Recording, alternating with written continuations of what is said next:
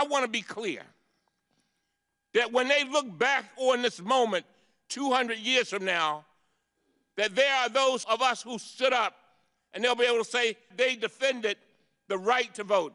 1 year ago today, on my mother's dying bed at 92 years old, former sharecropper, her last words were, "Do not let them take our votes away from us." They had fought, she had fought and seen people harmed, beaten, trying to vote. Talk about inalienable rights. Voting is crucial, and I don't give a damn how you look at it.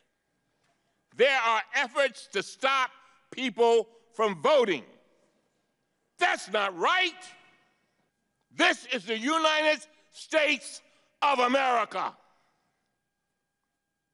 And I will fight until the death to make sure every citizen, whether they're Green Party, whether they're Freedom Party, whether they're Democrat, whether they're Republican, whoever has that right to vote.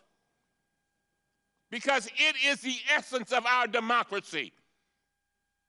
I want to be clear that when they look back on this moment 200 years from now, that there are those of us who stood up and they'll be able to say they stood up and said, we will defend, they defended the right to vote. Because you know what the problem is? For so many people, their rights are pulled away from them, then they got to put in laws and get them back. Pulled away from them. What does that mean? They cannot progress rapidly. They cannot progress with the rest of society. And all they're trying to do is trying to control their own destiny.